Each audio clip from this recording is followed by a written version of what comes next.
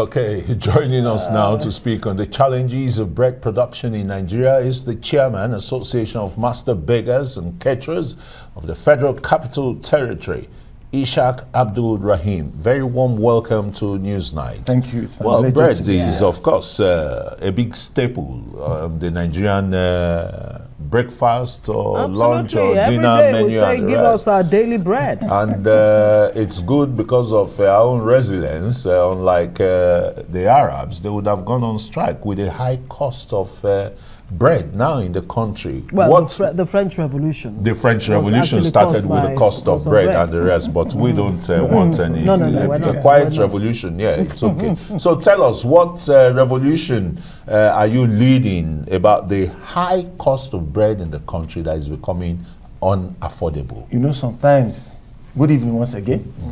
Sometimes when you fight for something, you become incapacitated. You just have to be looking and watching to see what will happen. Why is it like this? We have said, we have gone to the media, we have complained, we have gone to Federal Ministry of Trade and Investment that are supposed to be in charge of all these things, complaining that every day prices of these ingredients are increasing. We have not been able to get solution. I'll give you an example. Right. 2-3 weeks ago, a bag of flour was sold 27,300, 400, 500. Depending on the brand. 2 weeks ago, they increased 2,000 naira on top of it. Sugar was 29,600. I went to buy 2 days ago. It is 31,000. I bought it. Now, cost of diesel is still there. Diesel is over 890 now. No power, not available, and we are asked not to use firewood because of deforestation. Right. So what do? We that are producing today, like I will tell you, in FCT here, I know over 30 bakeries that have closed. In the space of how many weeks, months, or No, in the space of about 6 months. Over 30 bakeries? Yes, ma'am. Wow. Because they cannot cope. When you are producing, okay, there are some that are fully automated. When you are fully automated, you cannot use any other means of powering your system, only diesel, because power is not available.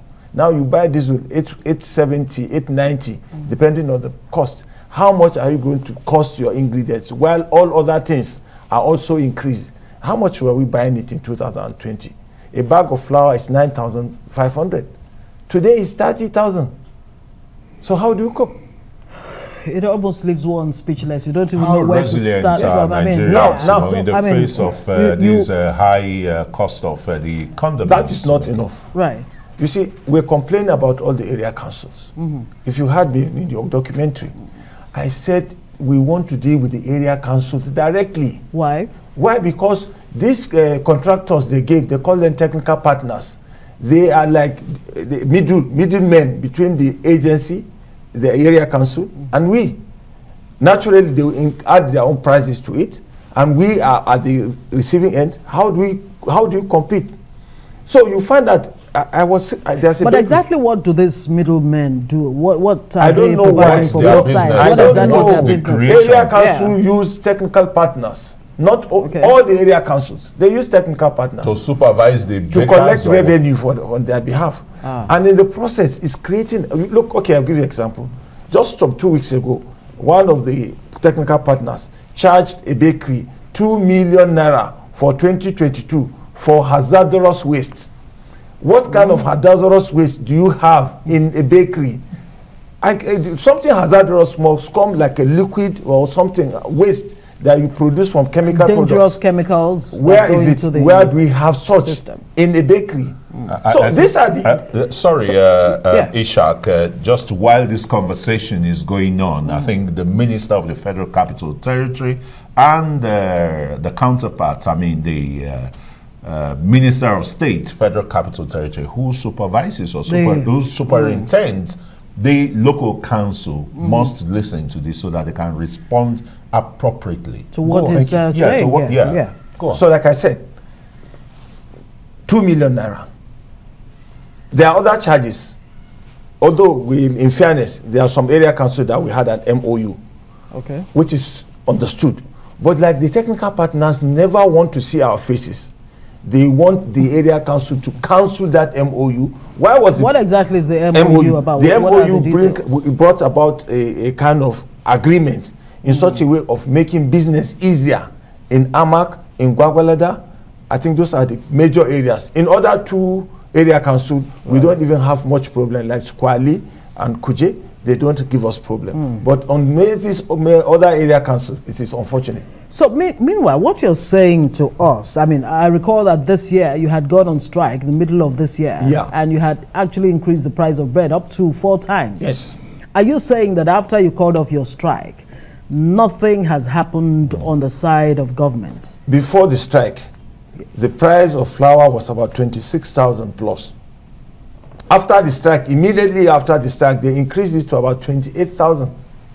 Before it was another increase to another 29,400 or 500.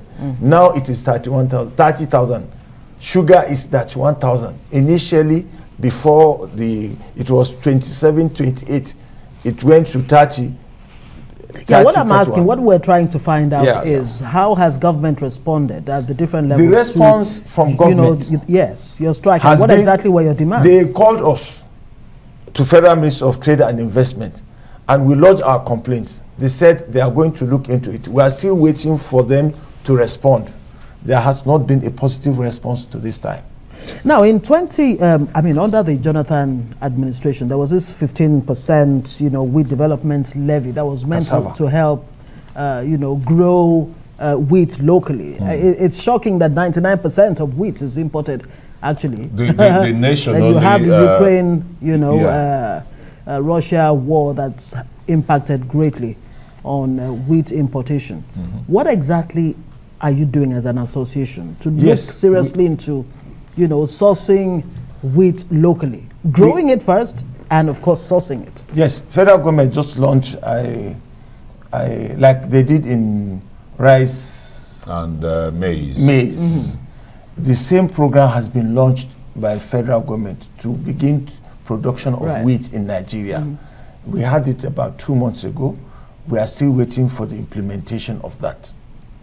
Nothing has been done for now until when the proper implementation. So it's only just on paper. Yes. So Nigeria still produces just 60,000 tons of wheat. In fact, the millers. Okay, let's ask you. The Federal Ministry of Agriculture, the flour mills, I don't want to mention their names without giving them undue advertisements and the rest. How have they, helped in this matter? Has your association reached out to them, to talk about the spiraling effects of a high cost of the condiments used in baking bread? Yes, our counterpart, that is the Lagos State Chairman, and the national body went to all the flour millers this month to protest the incessant increase in all these flour companies. They went to all the flour companies in Lagos to tell them that we are tired of this thing. We will take the next action if they cannot revert the prices of these commodities. But why isn't your association looking inwards? Like the federal government, in its development plans, whether short, medium or long term, will tell you integrated or looking inwards. And backward integration. The Jonathan administration too did the cassava bread and the rest. And what happened to that? What happened? Why are you not pursuing that? Thank you very much, sir. We have said it much earlier than now. If 5% of cassava is included, it will save Nigeria billions of dollars. But unfortunately, I don't know why the flour millers have not agreed to be including 5% or 10% as recommended into the flour. We are expected, which we said we will not do. We will not be going to buy cassava outside and then starting to mix it up with a bag of flour. It was done during Jonathan. They call it composite flour. It contains 5 or 10% of cassava, at which if we produce it, you would never know that they will never know. Now that one has been phased out. We have not seen it again. Why is that? Ask the millers. Oh, gee. Okay. You were talking about the issue of regulators, the challenges with NAFDAC and other regulators. You want to quickly address that? We have two challenges. Number one, NAFDAC and SON. Virtually everything NAFDAC is doing, SON is doing the same thing. Our products are satisfied. You have to go to laboratory. If you are in NAFDAC, you have to go to laboratory in SON. You have to do MANCAP in SON. You have to get NAFDAC number. Duplication of duties and the rest. And just frustrating the small, medium scale enterprises. Well, we'll have to leave it there. Mr. Ishaq Abdulraheem is Chairman Association of Master Bakers, FCT. We wish you the very best, and hopefully the bread never leaves our dining table. Yes. Oh, yes. Even though we don't have to live by bread. I'm very grateful and happy to be here. Thank you very much. Thank you.